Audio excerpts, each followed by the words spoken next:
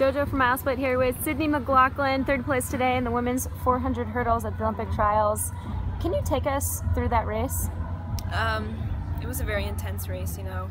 For me it was pretty sloppy, but the girls all went out and I kind of just tried to keep my composure and just finish the race and try to get a spot. So.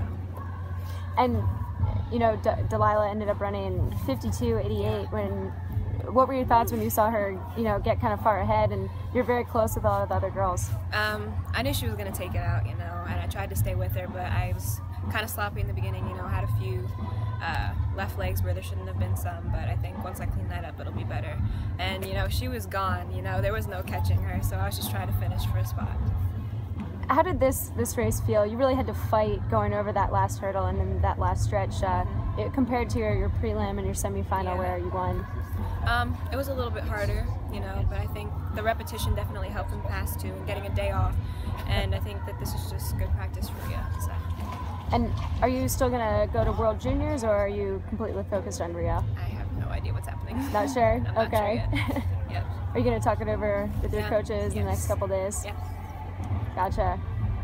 Well, what were your initial reactions when you crossed the line? I'm done. I can eat a cheeseburger now.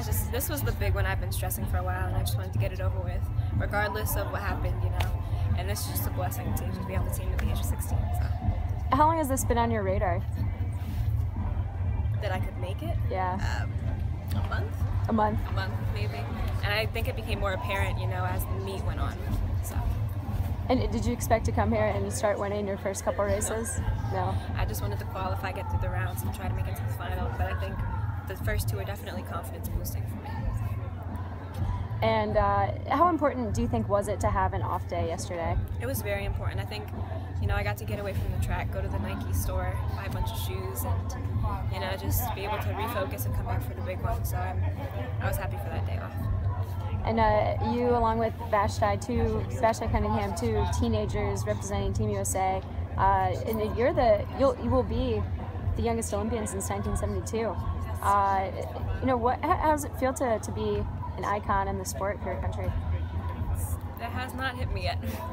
Maybe tomorrow morning when I wake up. It's so unreal right now. And you said about a month ago you thought this could be possible. What was the one moment when you realized? Nationals, running 54, you know, out there. I was pushed through the front of it, but I think the back end, not having anyone in front of me, you know, it kind of just showed me that once I do, you know, the time's going to drop. Gotcha. Well, congratulations, Sydney. Thank you. Any thoughts about turning pro at this point? No thoughts about that. School first. School first. All right.